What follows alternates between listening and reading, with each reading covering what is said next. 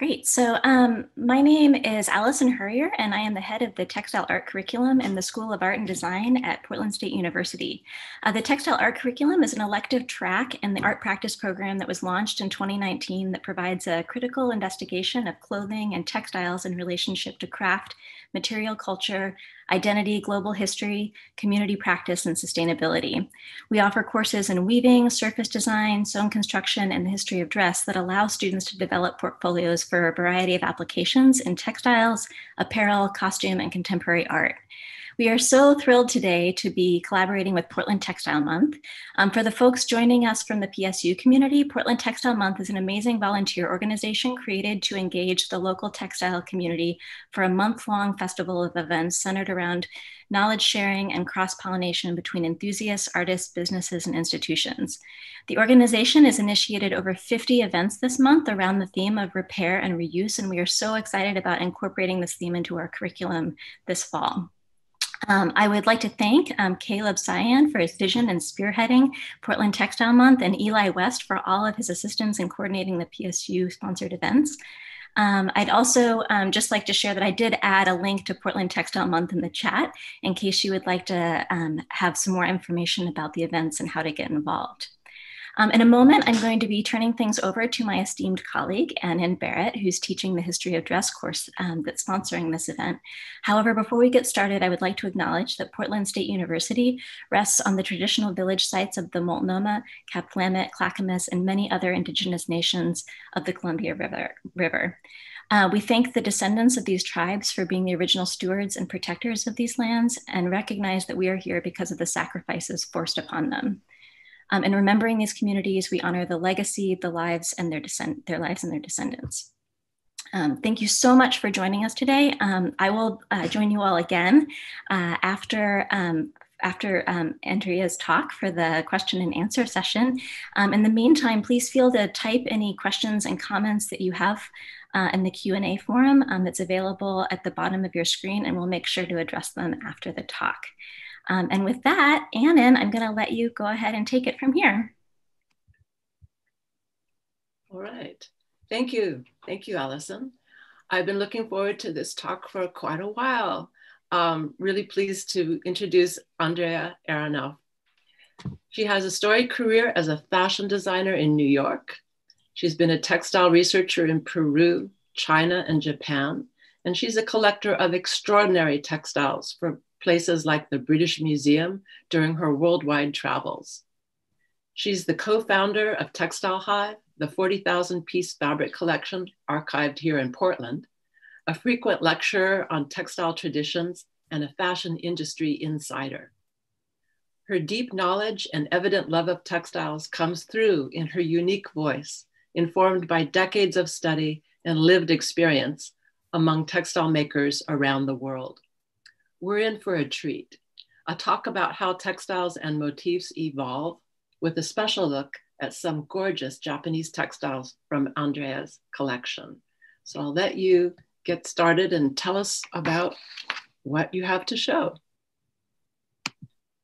Hello from New York. This is Andrea speaking, and I'm going to focus on the reuse of design in textiles, the reuse and the refinement of designs as I've observed over my 50-long years of looking at textiles.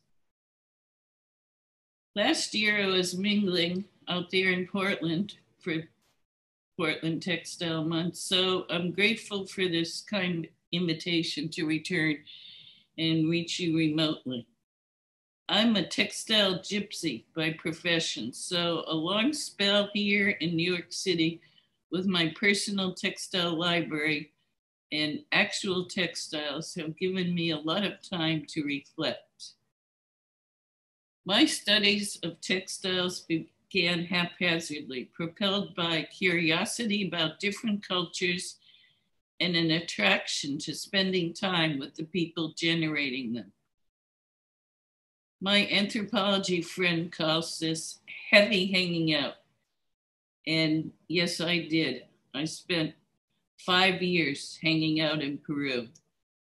And I've never studied textiles. I did a bachelor's degree in history and leapt in with both hands open and both eyes wide. Following a childhood practice with fabrics and the cut and sew, I first looked closely at the fabrics themselves during the 5 years in Peru. The ladies there started with shearing their own sheep, preparing the wool, spinning it, and finally weaving it. The time factor there wasn't counted. They were doing other tasks, herding the sheep, taking care of their children, cooking. So this was ongoing, and they were very slow to make their pieces. But the motifs were very carefully considered. This is a fellow making a carrying cloth on a backstrap loom. Over the past 50 years, things have changed. The dyes changed, fewer natural dyes, more aniline. Sometimes the hand-spun sheep's wool was updated with a commercial yarn, but the long tradition of using a backstrap loom endured. Other aspects were observed. This is a very old manta, old being maybe 1930s, from my collection. This is worn pinned around the shoulders, and that beautiful deep purple is most certainly cochineal. So the format is in place. They're tapestry woven bands of geometrics. Later, things changed and the bands got more complex. So this one, as you can see, is dated from 1955, and it also has the name of the future owner woven into one of the tapestry bands. And then the most recent, because I was there in the 1970s, things developed even farther. These bright acrylic yarns were introduced along with pictures. This is a very, very fancy one, certainly done on commission, that shows the whole band playing and people dancing.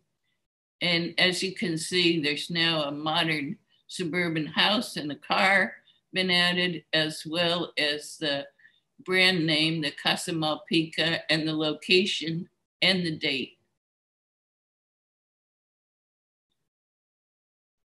But in other parts of the weaving in this area, traditional geometric motifs continued. This close-up is of a very narrow band, just about a ½ inch wide, a gaiter that's tied around one leg of the pants at the bottom. And the dyes are natural.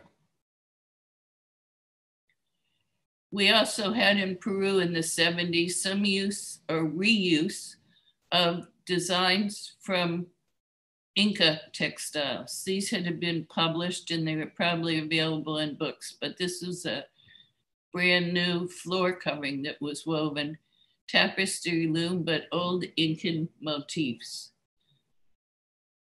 After 5 years in Peru, I moved on to England for a few years. That's when I cataloged my whole big collection, and the British Museum bought 400 pieces.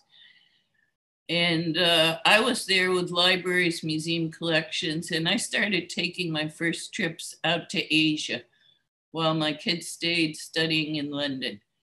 We were in a big hurry because the school vacations were short.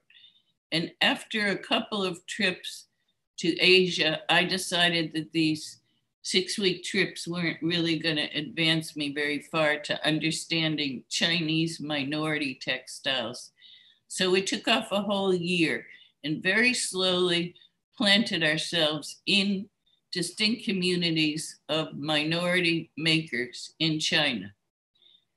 This is just one of the people we visited in Guizhou, one of the communities. And this is the very typical and traditional costume.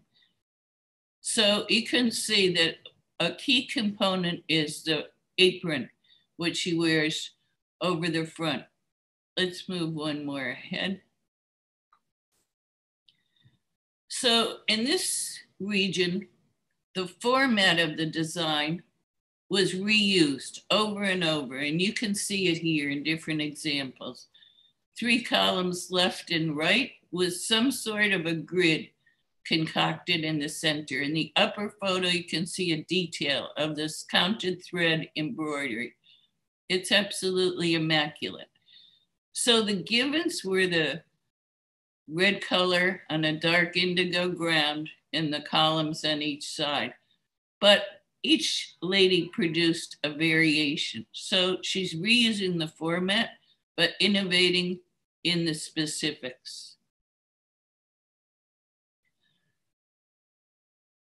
The long stay I did after Japan was 3 years, after China was 3 years in Japan in the mid-80s. And there I was working in a whole different type of society. The people in Peru, as well as these communities on the perimeters of China, had very isolated lives. But in Japan, things, by the time I got there in the 80s, were far different. First of all, it was a society that had been literate, fully literate, or nearly fully literate for over 100 years. There was a lot more communication around the different parts of Japan.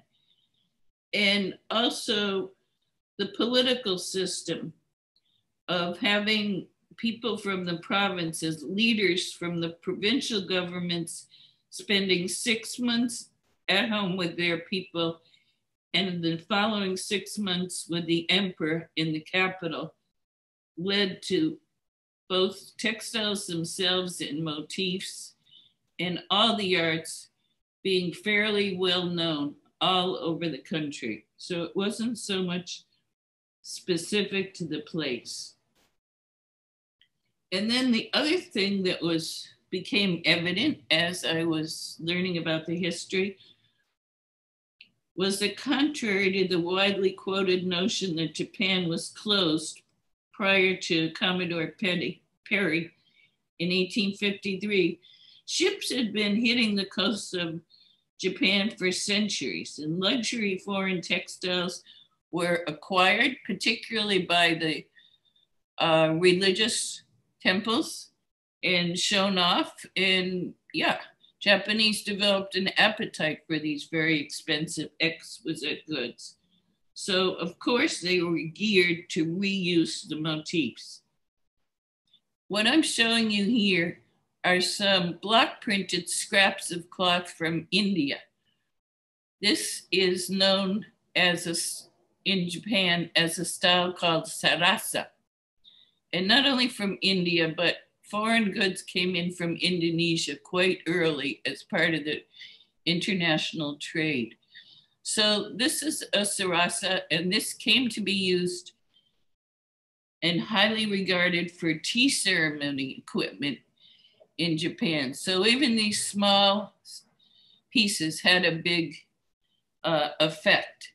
Now, when I was there studying, collecting, and learning, I had a chance to buy a whole archive of original textile paintings.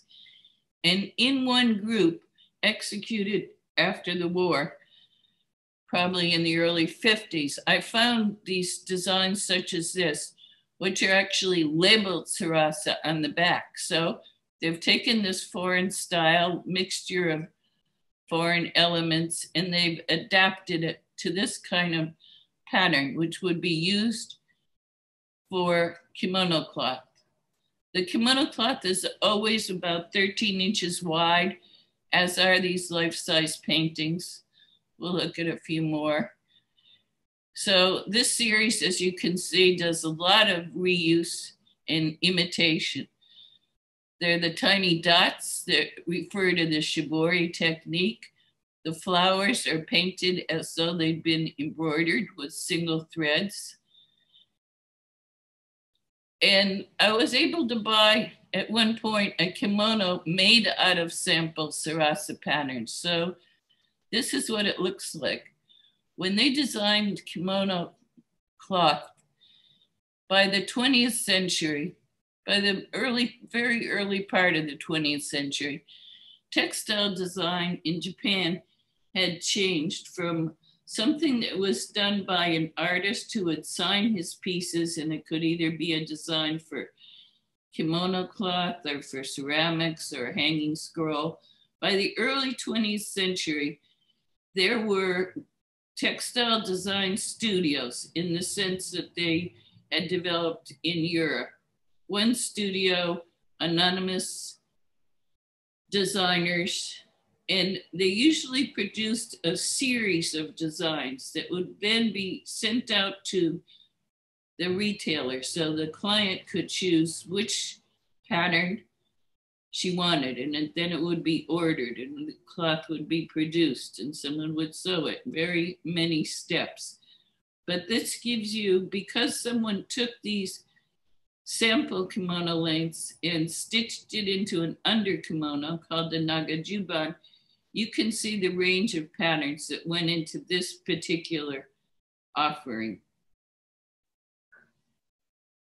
And this is a haori, which is the top jacket-like piece of a kimono outfit from the same period. The background has changed, but the motifs are familiar. So that's sarasa. Carrying on a little bit further with reuse in Japan, we have some motifs that appear again and again. So this one will surely look familiar. These are cherry blossoms, the white ones, and the others are dotted with fake shibori patterns as well as the stems. It's a common motif. Bamboo, the painting on the left. This is an extremely beautiful painting, but the format and the angularity are familiar.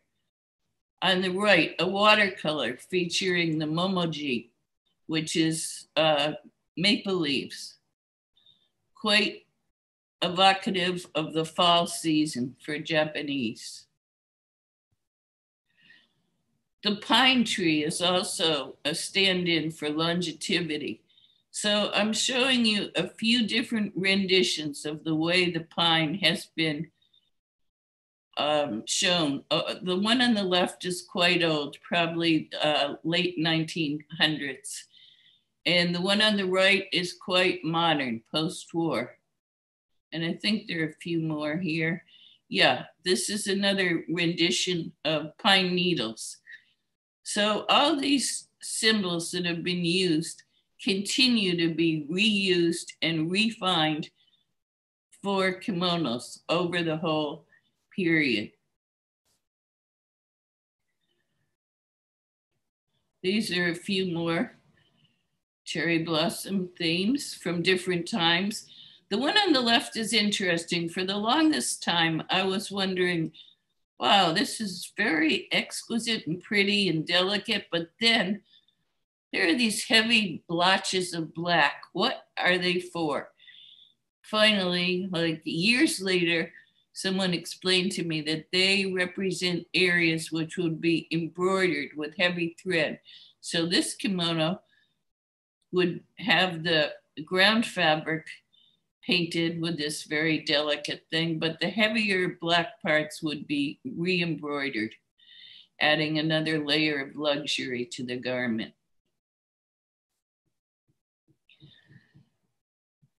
Here we have more cherry blossoms. This is part of a very early and very elegant series of hand-painted designs.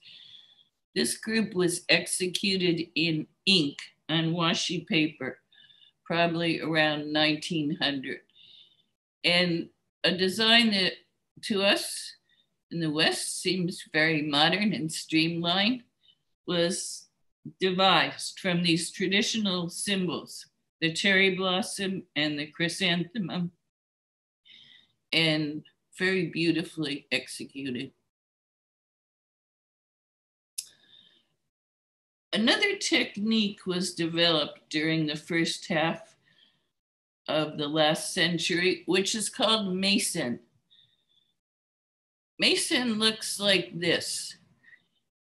It almost seems like an ikat because the yarns are space-dyed before being woven. They don't line up quite perfectly, so they have little bits of fuzziness along the edges. And the way this was created is fascinating. It actually was a new product who was birthed around the end of the last century. And it was instrumental in changing the use of kimono in Japan during that time. Here you can see a design of bamboo leaves and snowflakes, and you see some shaded areas, which is where the threads are not quite lined up. In this case, it looks like it's the weft threads, the horizontal threads that have been space dyed, and they're not quite lined up when they're woven. This was of great interest in two ways. The technique itself was supposedly stolen from France when or reused from France when some Japanese industrial spies spent time looking at the way chine was created in France. Rather than binding and unbinding the threads to reserve the area to stay white, the threads were laid out very, very evenly and then stenciled. So this allowed one stencil for each color, multicolored patterns to be created quite quickly. The other aspect of mason that made it popular was it was made from very short fiber, part of the cocoon that had previously been tossed away as not being strong enough. So kimonos and houris fashioned in the mason technique were much, much cheaper and spurred the new development in thinking that you didn't have to buy a kimono for a lifetime to be passed down to your daughter and your granddaughters and so on. You could buy a kimono spur of the moment, trend in style, follow what the new department stores were saying was the latest wrinkle. I brought this to show you because this is what things looked like in the 1930s. You see the giant poster that was commissioned for a department store window on the left. And this is really spoke to the people because on the left is the lady with the traditional hairstyle, traditionally tied obi. But her companion wearing the yellow kimono is what was called a modern girl. So she has her hair in a bob and her accessories a little more loose. Then again, on the right, you see another commissioned piece from this 30s era, which clearly acknowledges the trend coming from Art Deco in Europe. So things were lively in Japan. This period is called the Taisho period of the 20s and 30s. And there was a lot of exchange and a lot of experimentation. Now let's look at another technique that was used. Here's another mason piece. This is from the post-war. This is a haori, an over jacket, which is from the 1960s. And again, you see a reflection of what was happening in international art. Op art had made its way into kimono cloth as well as other places. Another very dynamic 60s haori. And sometimes they were more pictorial. So this one imitates toys. And also the color is very vibrant. These smashing colors of the 60s were pretty significant in the range of color for Japanese women of the 20th century. Didn't often get this strong. So I did some reuse myself of the kimono designs. And I want to encourage you to, when you're looking for designs and you're thinking about how to use them, don't think too narrowly. In this photo shoot, we projected a Mason textile design onto a model wearing an all-white kimono. So the design, the fabric length, which I collected, looked like this. And when it was projected onto her white kimono, it looked like this. And when it was projected onto her neck and face, it looked like this. So these information, this reuse of design, is just a starting point for you as you think about it. It doesn't have to be used flat. It doesn't have to be used the same scale. It can flow and grow with you. Another technique which had a lot of play is katazome, which is patterning the cloth by using a stencil. The stencil could be cut like this. It's made on a special paper soaked with persimmon juice, which adds a lot of strength. I took a visit to see katazome down in Naha in Okinawa and visited this studio. This is what their products look like. Being Okinawa, being in the far south, close to Taiwan, the colors from their culture were much brighter than those traditionally used in mainland Japan.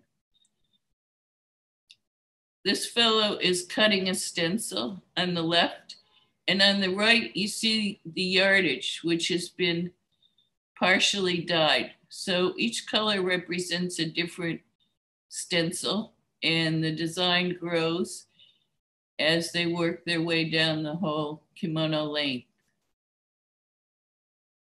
Here's the design on top of a partially colored cloth.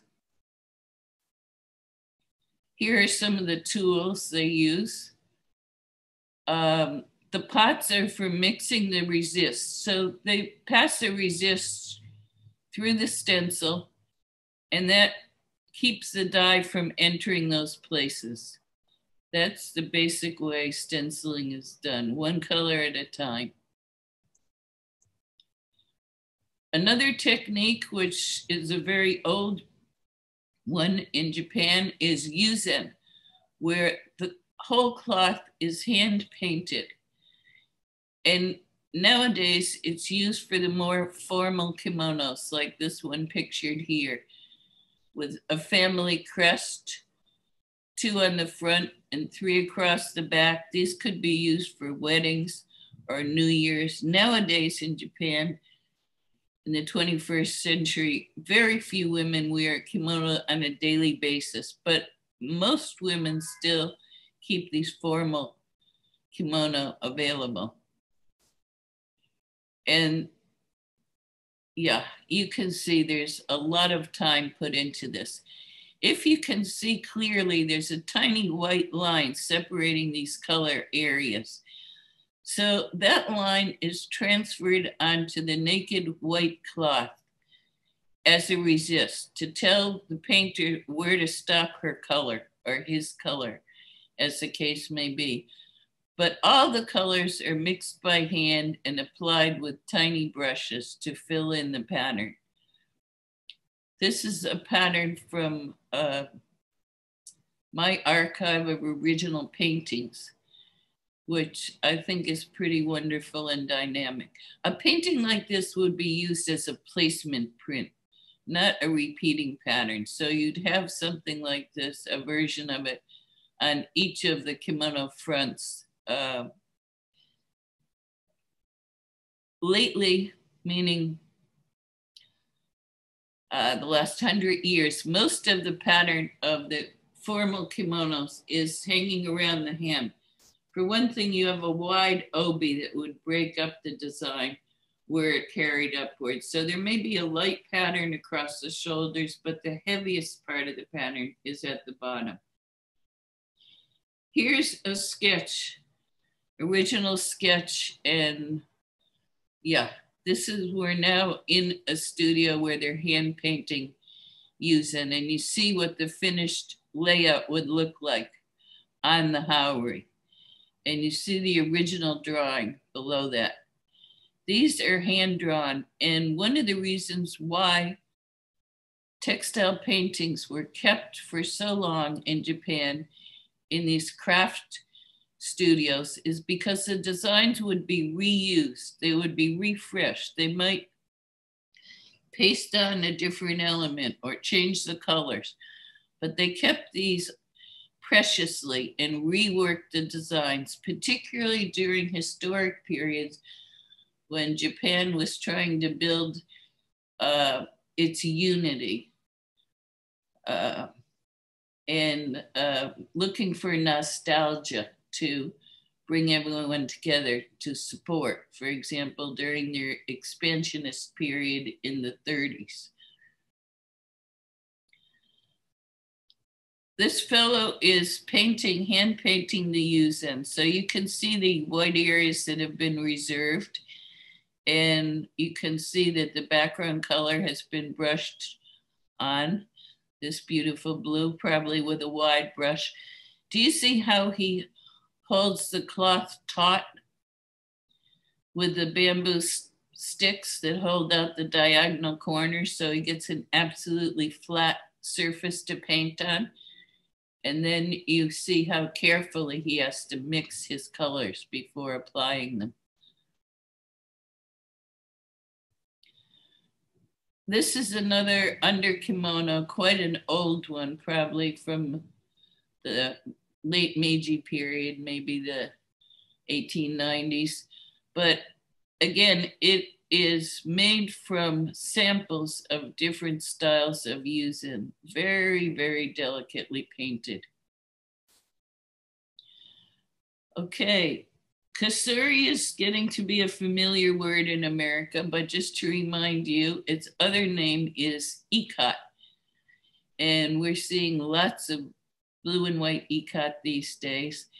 In Japan, it was often used for farm clothes because ikat actually necessitates separating groups of thread and binding them, dipping them in the dye many, many times to get the dark shade of indigo required, then unwrapping them, and then finally weaving them. This is quite a long process, and it's usually just done with one or two colors. Mason, because of the ease of switching out stencils, can be much more colorful. But this was everyday farm clothing up in the very north of Honshu. I visited a museum and learned a little bit more. It's rice country with very long and snowy winters. And as the women were inside for so many months, they learned to do wonderful things with the rice straw. Here is another kasuri farmer's jacket. This has both warp and weft prepared. So as you may be able to see, the fainter geometric motif that looks like a flying something is executed just with the weft threads being colored. But where it goes very white, it's because both weft and warp threads are white in those areas. This is another 1960s garment, which I love. You can see pretty well in the piece on the right how the warp kasuri just has those few threads black punctuating the rest of the design. And this is another beautiful, delicate kasuri. Both warp and weft have been designed. Someone asked me about Amami Oshima. This is a very special style that was developed in the islands between Kyushu and Okinawa, which traditionally uses this wonderful mud dye. Both warp and weft are dyed prior to weaving. It was a very precious commodity. Many people tried to imitate its look. Here you have a print, which you can see in detail on the right, of something trying to imitate the Oshima look, but far less costly.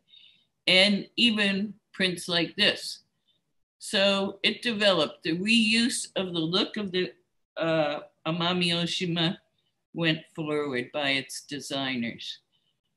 Here's a group of pieces, very exquisite, beautiful color of the mud dye, and their treasures. These are two very fine examples of ikat, not on silk this time or cotton, like the indigo pieces I showed you, but these are on a very fine bast cloth. And it's called jofu. The motifs are tiny, like small insects. And there, again, is very prestigious. Jofu is an ideal fabric for the steamy summers of Japan.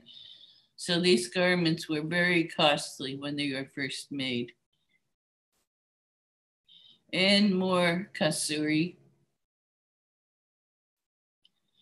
All right, next up is shibori, which is called tie-dye by some Americans. And let's take a look.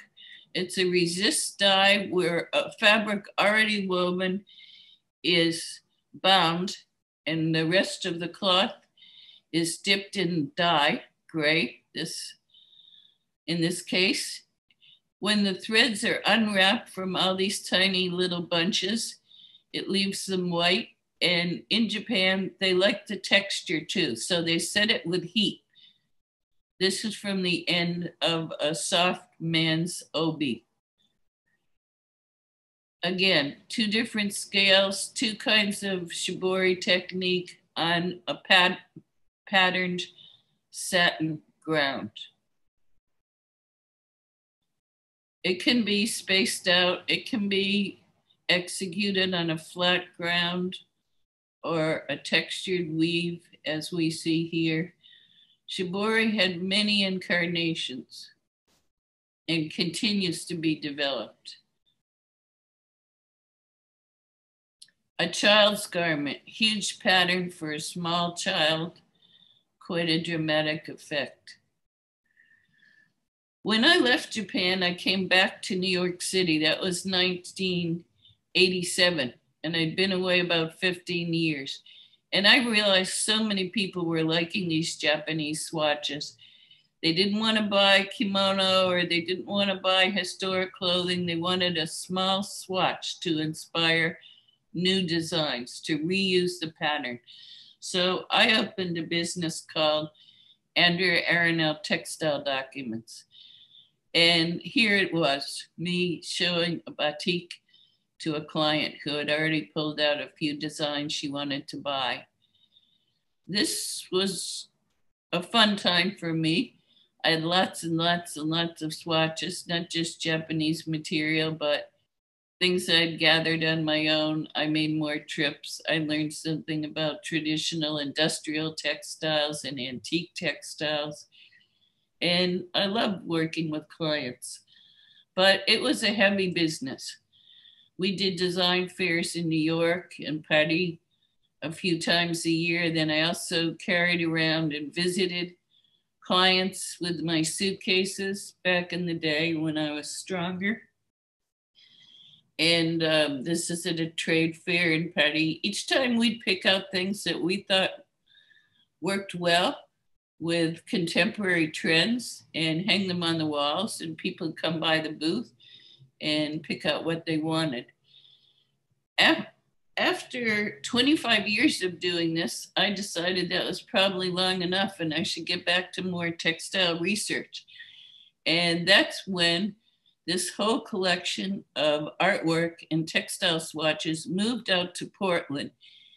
And with my son, Caleb Cyan, a new company was born called Textile Hive. This is the showroom of Textile Hive in Portland. It's not that crowded every day, but I guess that was a good evening. Members of Textile Hive are invited in to handle the textiles, which adds a wonderful dimension. But the basis of Textile Hive is that all these 40,000 textiles were photographed and they were all cataloged, and they're now in the cloud so that members, including students of schools who subscribe, can do very detailed searches and find out where they lead. They can search by geography, they can search by technique, they can search by motif. There are 2,300 search words, hierarchical searches. And it's quite a modern way. It's the way to reuse textile designs of this time and place. That's again a shot at the showroom of Textile Hive.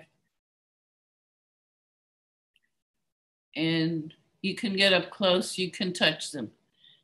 I like the tactile quality of textiles, and we offer it especially to people visiting Portland.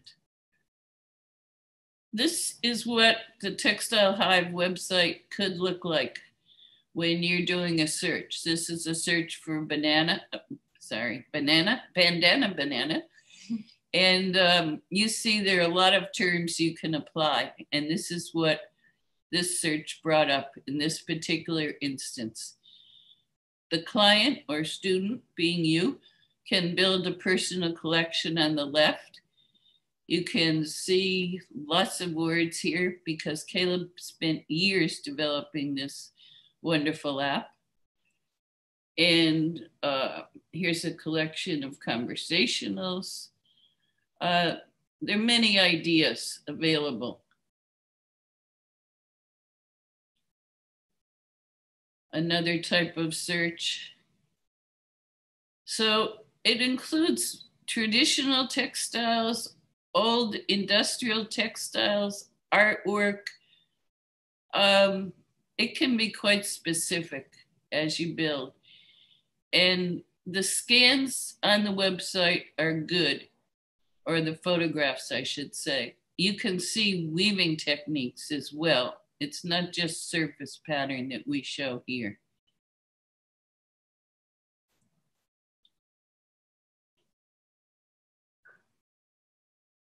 Some shibori or other bright examples from Japan.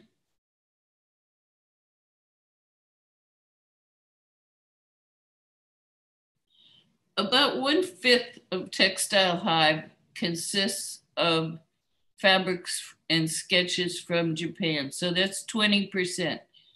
But the range is huge. There are 50 countries covered in this collection. If you want inspiration from Madagascar or southern Spain, you can look on the map and just point. So that's me and Caleb at a triumphant moment when we'd reached some new stage. Please mark down the contacts. We'd love to hear from you with questions and opinions and suggestions. You have our Instagrams listed, my Facebook. I'm continuing from New York to do research and beginning to let loose my private collection, which is here in New York. 40,000 pieces in Portland did not empty the coffers. So hope to hear some questions from you, and very nice to join you. Thank you for the invite.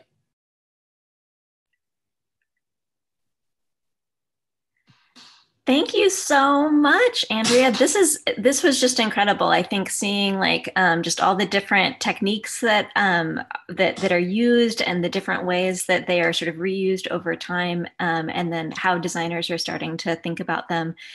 as inspiration. And I think I really appreciated too just the overview of the collection that you all have at Textile Hive. For the students that are watching today, I think that this is just a really unique and exciting resource that we have like right here in Portland. And so I did share the link for Textile Hive in our chat. And there's some information about student memberships and things that are available on that link. So questions are starting to sort of populate the chat session here. The first one that we have is actually a technical question from an anonymous attendee who was just asking for the clarification on how to spell or the spelling of the Sarasa technique. It's spelled Sarasa. And Great. what it really represents in everyday Japanese today are these designs that originated in India or Indonesia or a foreign place, but have been kind of adopted into the Japanese style lexicon. Great. Were they primarily used for tea ceremonies? Is another question from Jody Stegman.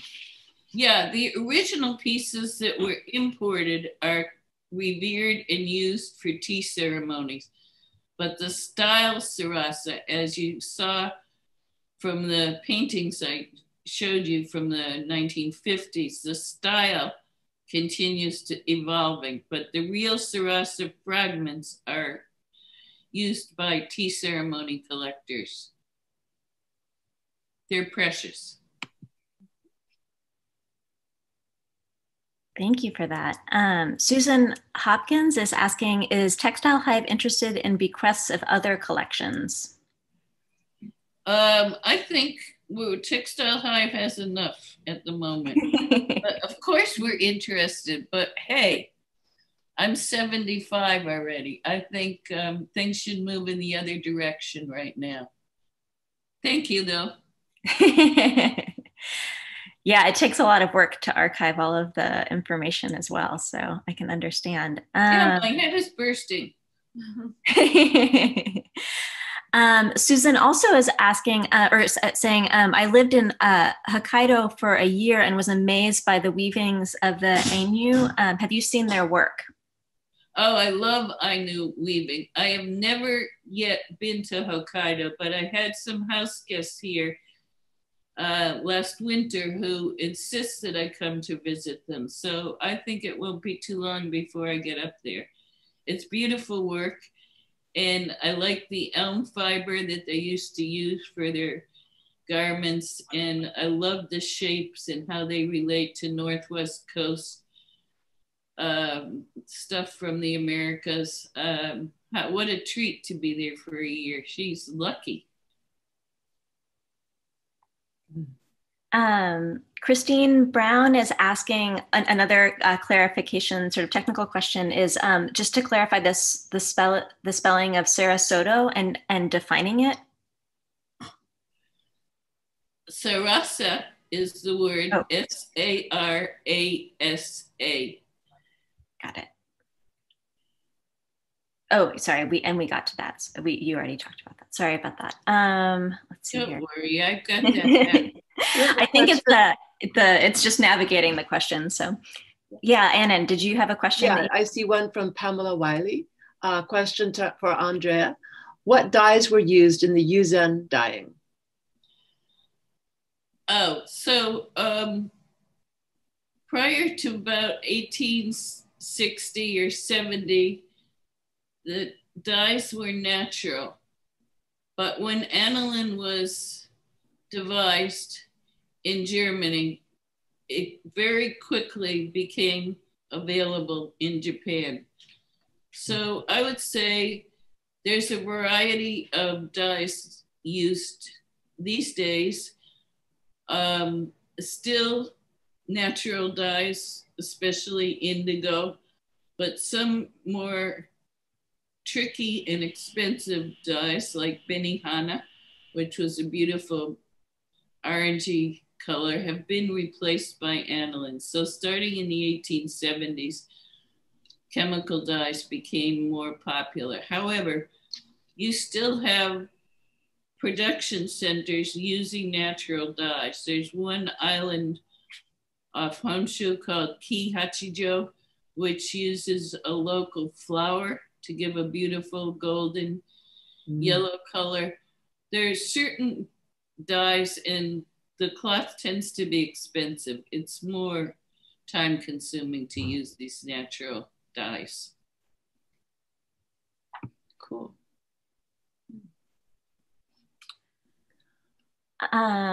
Let's see.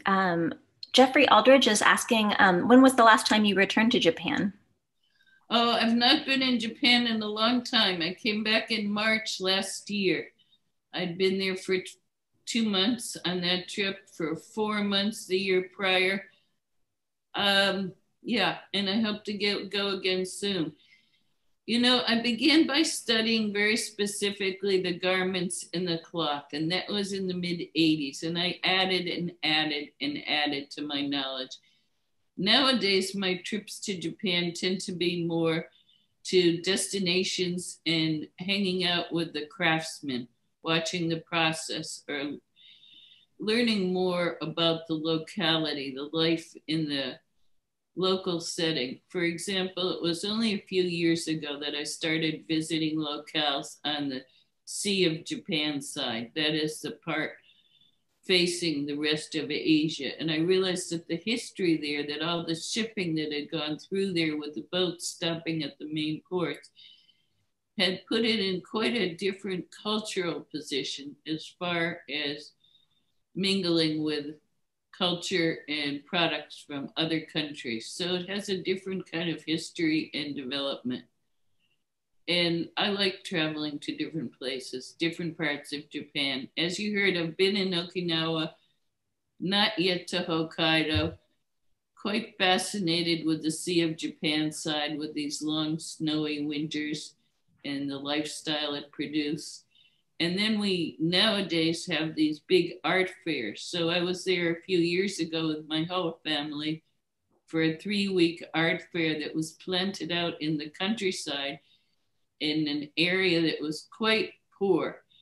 And this takes place every 3 years, and it brings both foreign artists and foreign visitors to the area and really supplants the economy there. Thank you. We have another question here from Angie Woolery. A question: what goes into preserving the integrity of these textiles as they age? Historically, they're kept folded flat on special drawers. But what's happened in the last century has been sort of a rocket into tradition. Women, as I think I mentioned, no longer generally wear kimono on a daily basis. They've been wearing Western clothing for a long time. So the humidity in Japan is kind of intense during the summer. Most Japanese keep them very neatly stored, lying vertical.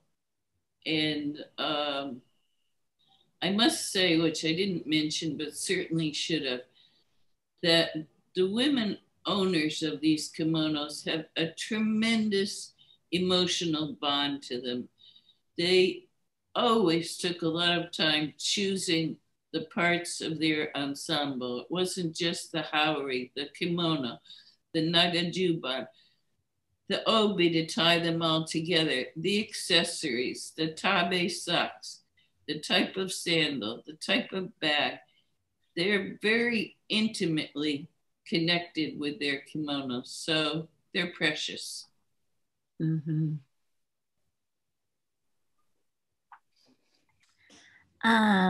Jennifer Budenhagen is asking if you have recommendations about places to donate or sell special textiles. Her family's been traveling and collecting for 60 years. Well, that's a treasure. No, I'm not so good on that part, because during most of my collecting years, well, during the early years, I made curated collections, which I sold as a unit to museums. So they were related pieces.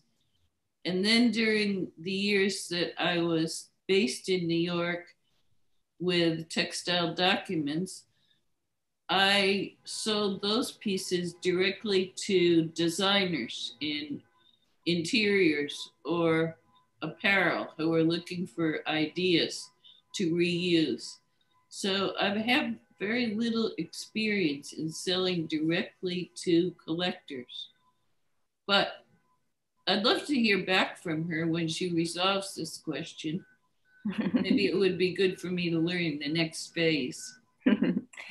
I know at Portland State, we're always, I mean, we have a historic costume collection that we maintain and are always sort of looking for, you know, additions, both text editions and sort of artifacts to add to our teaching collection. So Jennifer, I'll type my name in the chat too. And I also might have some additional resources for you, so. Jody Stegman is asking, how do you recommend cleaning antique Japanese textiles? One example for, or one item, for example, is a very old linen kimono that seems to have some paper stiffening lining. It's very soiled, but I'm afraid to do anything. Yeah, cleaning kimonos is a whole art. And in Japan, when a kimono is going to be cleaned, it's totally taken apart by a professional, and the lengths of cloth are washed and cleaned and ironed, and it has to be reconstructed, usually involving a new lining. So the last time I checked to have that done, the cost for that was about $200 per item. I'm sure there are people in the States who do it as well. In the case of other fibers, like asa or the other bast fibers, they can be washed in water, but it's tricky. I mean, if it seems to be a valuable piece, I wouldn't do it myself. My best advice. Thank you for that. A conservator is the answer, which I'm not. Margot Haygood has a question here for you, Andrea. Okay. I have a fascination with indigo, especially shibori and ikat. Do you know when it reached Japan? Where did it come from, India or China? Sorry, the beginning of the question was a fascination with the dye, indigo, right? Yes. I believe indigo is indigenous to China and Asia, and it's been used there for a long time. So a lot of the basis of Japanese textiles is from China. For a long time, China was supplying textiles to Japan.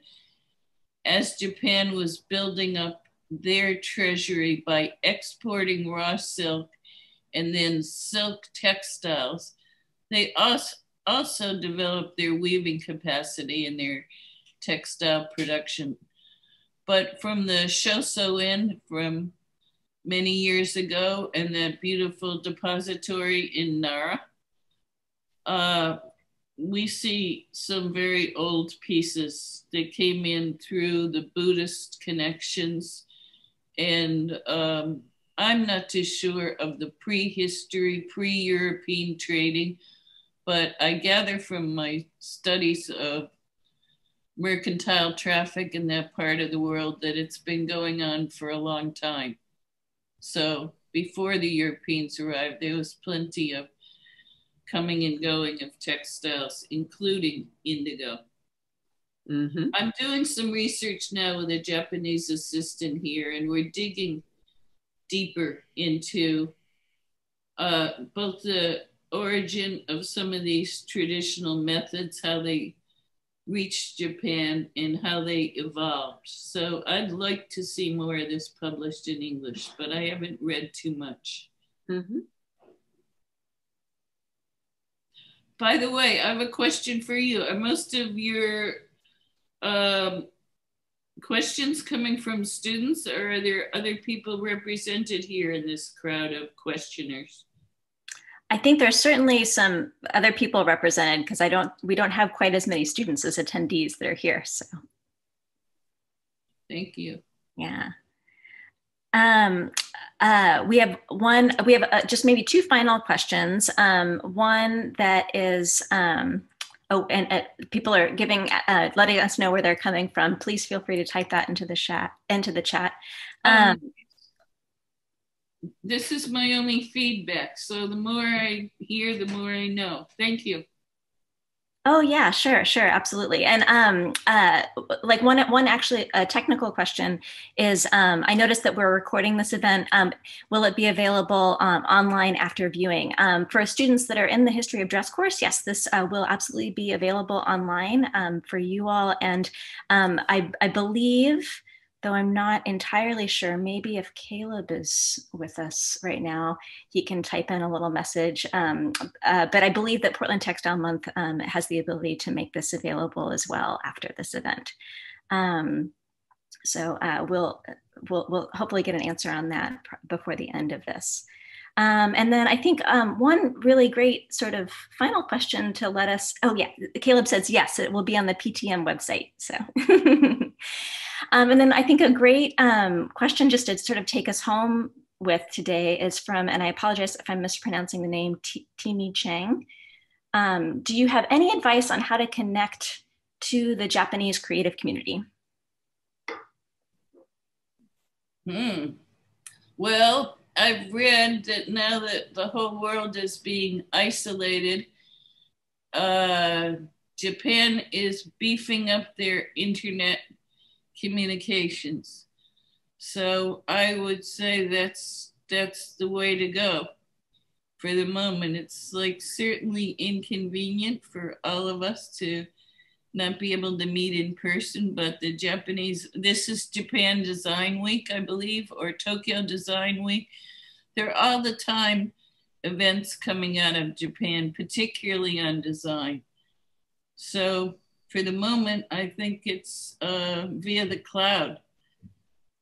But I can't tell you more specifically. I'm staying in touch with my friends in Japan. When I told them or invited them to join us, they said, well, you know, nice stuff, Andrea, but it's going to be 4 o'clock in the morning when you speak, so maybe not this time. But we have to work around. That's all we can do.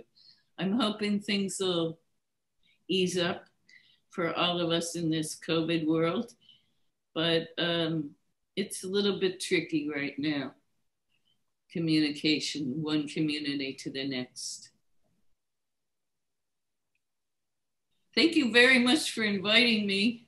I really enjoyed, and hopefully next year, maybe I'll get back to Portland in person for Portland Textile Month. It's great to be in the midst of all these events. Sounds great. Thank you, Andrea. There's many thanks in the chat as well. You're very loved and very much appreciated. So long. Take care. Stay healthy. Thank you. Bye. Thank you, everyone, so much. Stay well. And thank you again, Andrea, for your time today. It was great. Sure.